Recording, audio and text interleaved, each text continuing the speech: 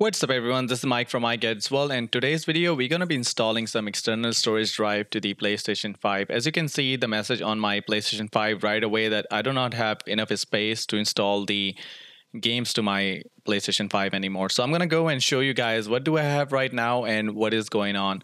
So I'm going to head down to the storage menu and show you guys that how much of the storage is already occupied and what do I have over there and what is the problem right now. Okay, so in the storage, you can see that I have the user available capacity on the console storage about 667 gigabytes. And then I got a couple of games installed. There's media gallery, and then there's other. Other is like system occupied storage. So I got a couple of applications here. There's Marvel, Spider-Man, remastered one. Then I got the Miles Morales Call of Duty Modern Warfare, which itself is 267 gigabytes of data. Then I have the Cold War, which is 206 gigabytes of data. And this is not it, guys. You're going to be getting some updates in future. There's a season out there. You'll have to install that particular file too.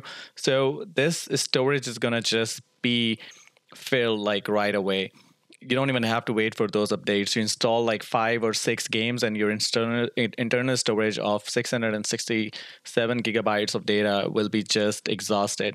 So what are the options do we have? As far as we know that we can install the internal drive, which is the PCI Express 4.0, and it is disabled right now by Sony. So we cannot install the external hard drive, which is actually kind of internal hard drive because you're putting it inside, but still it is kind of external module. You know, you have to install that by opening the PlayStation 5 cover, and then you have to put that the same way as you would put in a laptop, right? So it's kind of like that. And the problem with that is like those drives are going to be freaking expensive. You have to pay about $450 plus tax for a 2 terabyte drive and $250 plus tax for a 1 terabyte hard drive. So I have found a solution. I don't know if it's going to work or not because I haven't seen any videos or tried it. I got the Samsung portable SSD T7 model. This is the PCI Express NVMe Express drive. It's USB 3.2 Gen 2. It can do 10 Gbps of data, 1000 megabytes of write speed. I mean, that should be good enough. You know, 1000 read, 1000 write.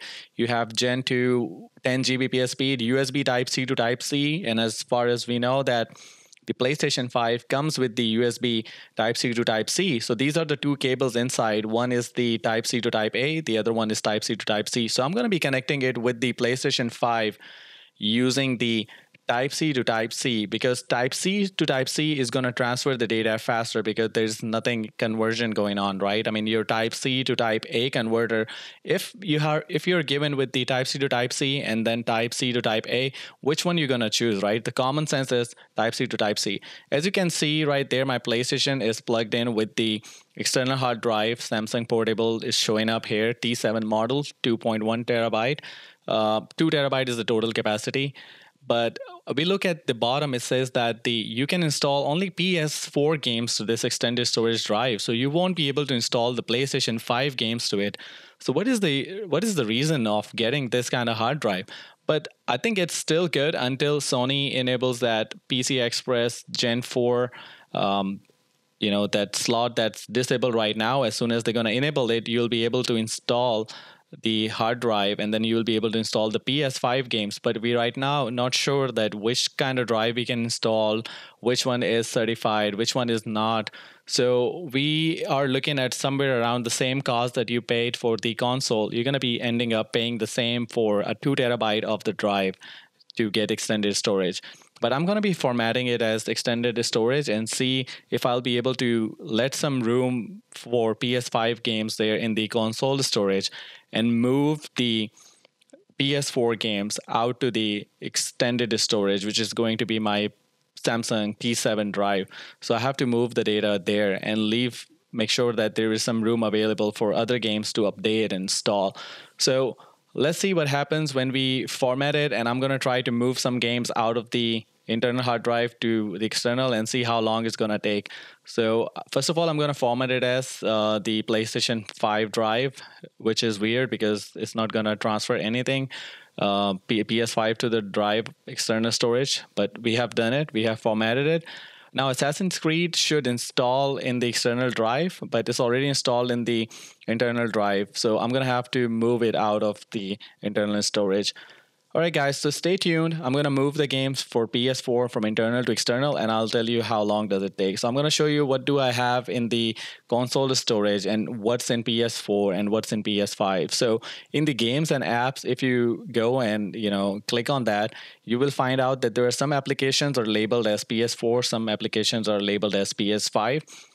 So if I move only Call of Duty Modern Warfare, that's going to give me about 267 gigabytes of breathing room for the PlayStation 5 to install the updates and to install more games.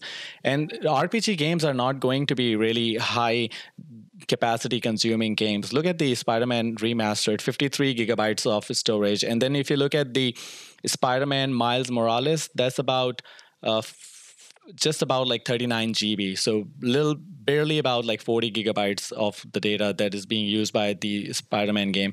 So you can install a lot of games, but when you're looking at the multiplayer games like Call of Duty Modern Warfare that comes with the Warzone, that's where you're looking at a lot of data to be installed over the period of time, because every month or 2 months you have a season coming out. Whenever that season comes out, you're gonna have to need more capacity to accommodate that kind of data to be installed in your hard drive.